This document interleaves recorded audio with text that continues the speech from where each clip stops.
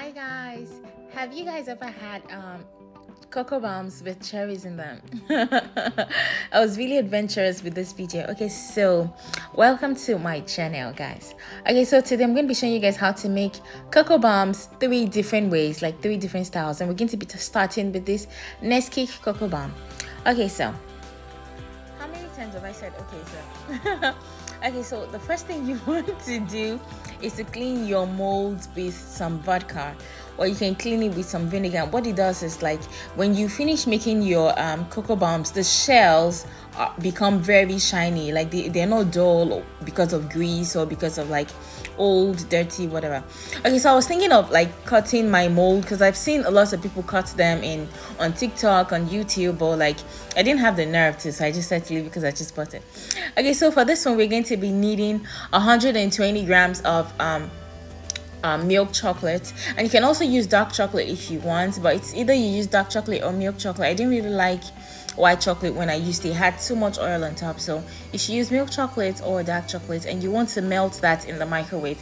And when you do that, make sure your bowl is not wet at all. Make sure you wipe down your bowl with some paper towel, because chocolate and water do not go at all. Like, I had a little water in this bowl, so it made it curdle a little bit and made it look really messy. It wasn't as running as I would have wanted it to be. It shouldn't be this thick, so if you're going to do this, it is best you make sure like your bowl is completely dry and there is no water in it before you put it in the microwave.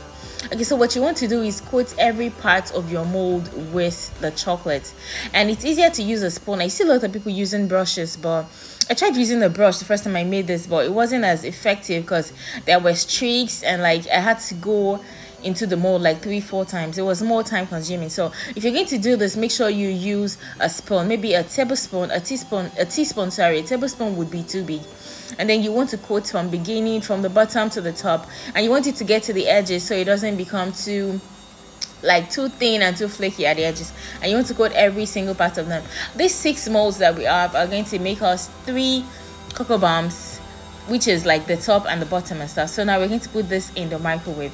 And the other thing with using dark chocolate and milk chocolate is the fact that you don't have to go over it more than once, except you want it to be really thick, of course, but make sure you remember that if you're like going like 2 or 3 coats, there's going to be more sugar in your cocoa bombs, and for this one I didn't want there to be too much sugar, so I wanted to go over it just like once and stuff. So now we're going to put this in the freezer, and then when it comes out, now it is out and then when it comes out, it's going to be shiny. See what I'm talking about? Like the bottom will be shiny, the shells will be shiny and nice, it won't be dull. So make sure when you wash even though you've washed it, you also want to clean it again with some vinegar or with some vodka, you get, and paper towel.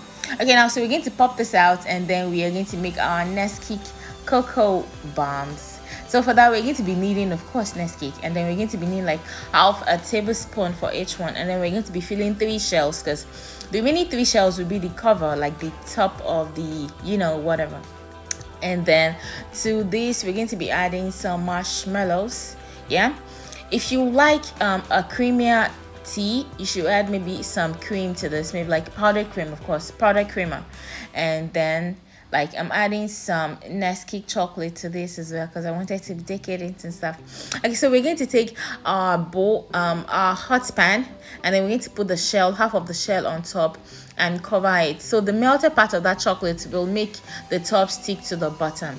I haven't really mastered the art of making this thing, because I don't like the fact that the circles are not like completely circle. It kind of looks a little bit flat, so I'm going to do more of this so I can like get used to making it and so it can be perfect and stuff, because I like my stuff to be perfect. It makes me feel perfect. Okay, so we're going to drizzle some chocolate on top of that, and then we are going to top it with some Nesquik or some Nesquik chocolate as well. And for this one, I decided to do a crust. It was so easy to make, and it was a lot more fun than I thought it would be. Or we're going to like spread some Nesquik on top of it, and that's all she wrote, and it was so delicious. I gave some of this to my loved ones. Like, I packaged it. I'm going to put the picture right here of how I packaged it. I kind of packaged it like cupcakes in like a box of 4, and I gave it to my friends and my loved ones, and they really loved it. Okay, so guys, So the next thing we're going to be making are Oreo cocoa bombs. And for this one, we're going to be using white chocolate. Okay, so for this one, I made sure my bowl was completely dry. And if you can see how runny and how nice and smooth the chocolate is, no part of it is curdled or anything, and it was really nice.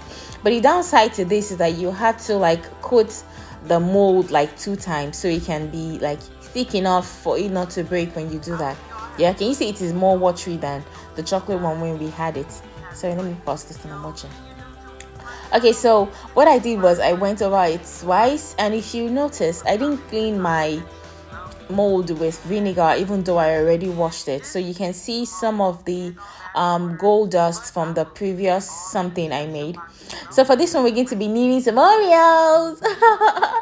And then we're going to be opening up the Oreos. Shut up, you. I already paused you. Okay, we're going to be opening up the Oreos, yeah, and then we're going to be scraping out the creamy inside, and then we're going to be putting 2 of it in 1 cocoa bomb. Yeah, it was so Oreo-ish. Okay. Okay, so you're going to like put 2. Yeah, you're going to need about 2 of that for 1 cocoa bomb, so you can really get the Oreo taste and stuff. And then we're going to be filling all 3 of them, yeah, the same way, and then we're going to be putting like 1 of the Oreos inside. And if you want, you can put 2 or 3 of the shells. That way, when you're taking your cocoa bomb, you should make sure the first thing you do once it dissolves in the hot milk is that you take a spoon and take out the Oreo and put it in your mouth. It's going to be like Oreo and 1 milk, yeah. Otherwise, the Oreo is going to melt and be, you know, I don't like it to be gooey and messy on top. But if you'd like that, that's fine, you know. Different strokes for different folks. But for me, the first thing I do is to take a spoon. Once it melts, first thing I do is to take a spoon and scoop out the Oreo and put it in my mouth. Okay. Okay, so the next thing I want to do is put some cocoa powder inside our shells, and then put some marshmallows as well. I made this in a bigger size than I made the Nesquik one because, you know, I don't know. Anyways, so now we want to cover the shell like we did the first one. You want to make sure you like melt the rim of the empty shell, and then use it to cover the shell with stuff in it, and then the melted chocolate is going to make it stick together. Yeah, I still do not like the shape of this, but you know, I think I'll get better at making them the more I make them, because I intend to make a whole lot more, because I bought about 4 or 5 of this silicone molds, yeah. And if you want to buy the silicone molds, I'm going to put the link in the description box below. You can order them on Amazon, and they are really cheap, and you can order them in a set, and they are really cheap on there actually. So I prefer to buy most of my stuff from there, even though they don't ship directly to Ukraine. I have like a way I do them, so you know, because I have my ways. Anyway, so if you want to buy some of those, they're going to be in the description box below. So the first thing I do is, remember there is an Oreo inside and there is another one on top. So when I put the hot milk, the first thing I do is to scoop out both Oreos and put in my mouth, and it's always so nice and so yummy. Okay, so now after sprinkling with some white chocolate, we're going to sprinkle some of those crushed Oreos on top to finish them off, and it was so nice. Although I don't see the difference between these regular Oreos and these Lady Gaga Oreos, but you know, sales tactics. Anyways, thank you guys. So the next one we're going to be doing right now, so next one right now are the M&M Oreos, M&M cocoa bombs, sorry. And I think these are my favorite because it has like a surprise inside, yeah. And I don't know how I thought about this. I don't know, I was just crazy in the kitchen and I thought about it. So I already made some shells. I don't want to like show you guys how to make shells. I already showed you how to make shells with milk chocolate as well as with white chocolate. So I already made some shells, and I'm filling them with cocoa powder and some marshmallows and some M&Ms, of course. And I'm going to put in some cherries. Yay. Okay, so I said to put yellow cherries in some and green cherries in some. I didn't have any red cherries at home. It would have been really awesome, yeah. And usually when I get my boyfriend this, he was wondering what was inside. Like, it was only like he found the first cherry and was looking for other cherries. He just one, don't be too, you know.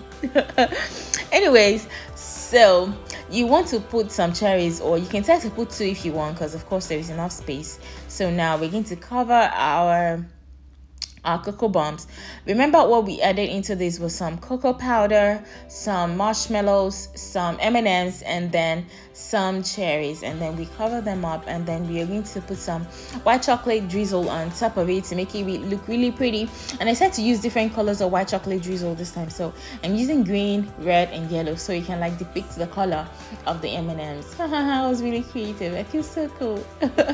Okay, so then we're going to top it with some M&Ms, and that's all she wrote. Like, really nice. So if you guys ever try this, let me know which one is your favorite and which one you like the most, or which one your loved ones like the most. So thank you guys so much, and I loved making these videos for you guys. And I'm sorry I haven't been making videos for about 7 days now. It's because of Valentine.